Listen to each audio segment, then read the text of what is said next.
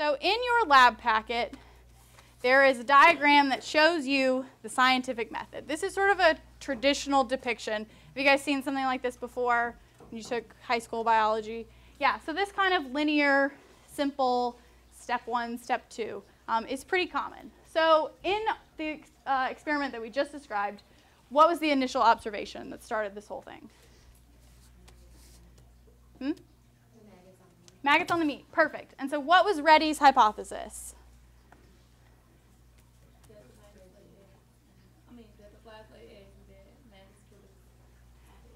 So his hypothesis was that the maggots were not spontaneously generated, but they were created from some other living organism that landed on the meat. Okay, and so we talked about what his experiment was, what his control was. And so his results were that supported his hypothesis, right? So if the case had been that his results did not support his hypothesis, the next logical step would be to go back and revisit your hypothesis and try to revise it to better understand what was going on and do another experiment. So this is a really nice, linear, clean, pretty way to talk about science. But this isn't actually how anybody does science. Scientists aren't perfect. Things rarely work out so neatly.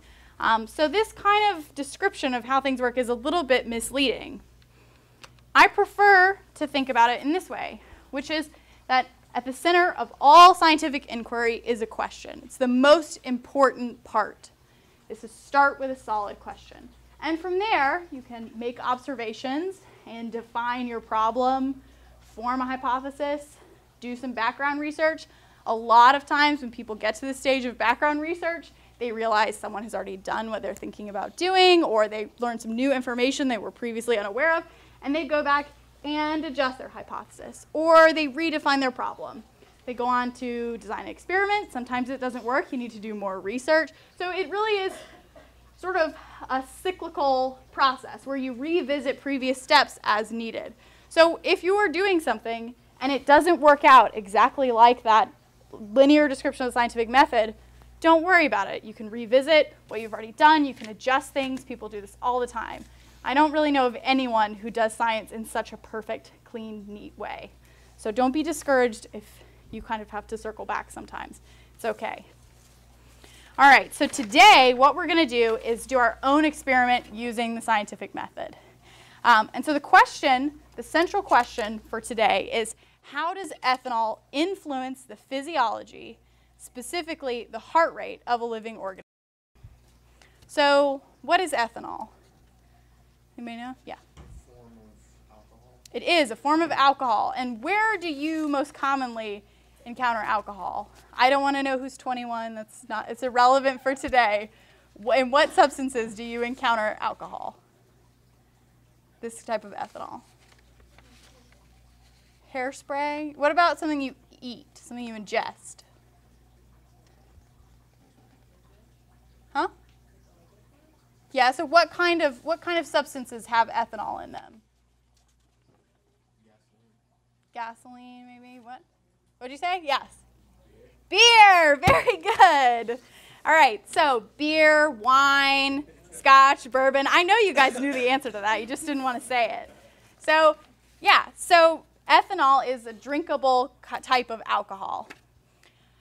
So, in order to test the effects of ethanol on a living organism, we have to have a living organism. So today, the model organism that we are going to use is a Daphnia. Has anybody ever seen one of these before? Yeah? So a Daphnia is also called a water flea, and it's a crustacean. Does anyone know another kind of animal that's a crustacean? Yeah. A crab, yeah, crab or a lobster. So it's just a tiny, tiny little invertebrate, doesn't have a backbone, crustacean.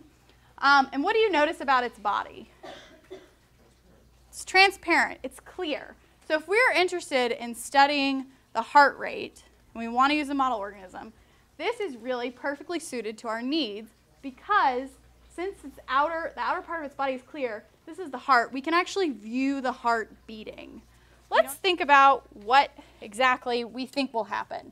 So when you observe a drunk person, what happens to them? What kind of effects do you think that alcohol has on a person? Slurred speech, very good. What else? Blurred vision, very good. What else? Loss of memory, perfect. How about motor control? Are drunk people typically very coordinated? No. So this gets back to our question of what is it depressing? So all of these things, your speech, your vision, your memory, your ability to control your muscles, those are all sort of coordinated by your central nervous system. So what it's doing is it's acting on your central nervous system to affect those pieces. So if I told you that the heartbeat, the heart rate of a dyspnea is controlled by neurons, it's controlled by the central nervous system, what do you think will happen if we give it alcohol, which depresses the central nervous system to the heart? Do you think it will speed up or slow down? You just said that because he said that.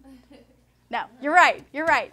That makes sense. That's a logical conclusion from this background information that we have. But we can't be sure unless we test it, right? Yeah, that is moving around, looks alive. So some of them, they have exoskeletons that shed, so you don't want to grab that line. So then right there, right over the light, should be about where you want it.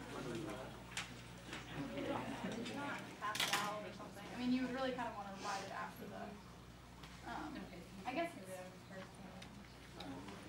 yeah.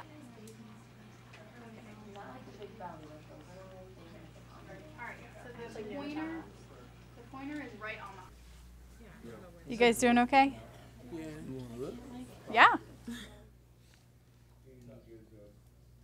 Did you find the heart? It look like it. You can see the other side on the other side of it, like a little bit. But So the pointer right now is pointed at the heart. Let's take a look at that.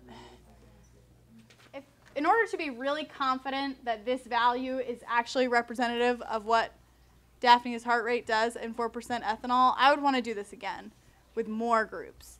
So, but the data is what it is, so it went up. So that would account for, if the water on the slide, increased water on the slide, would account for a higher value than you would expect, but it still shouldn't be higher than the control.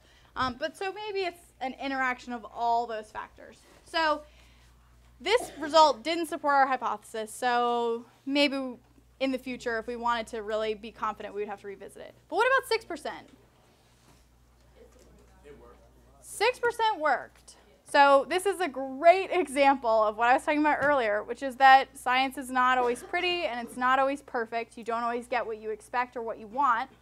So what I want you to do is to make a graph using these class averages. We're going to make a bar graph. So on page 11, you guys have some graph paper.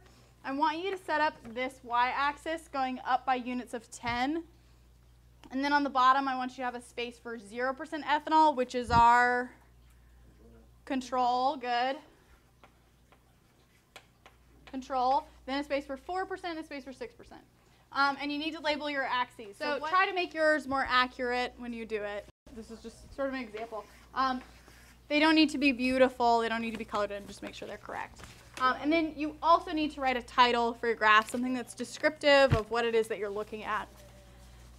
And make sure you have your axis labels. Then use the class average data. Only use those 3 average numbers to do these calculations and answer these couple questions on these 2 pages.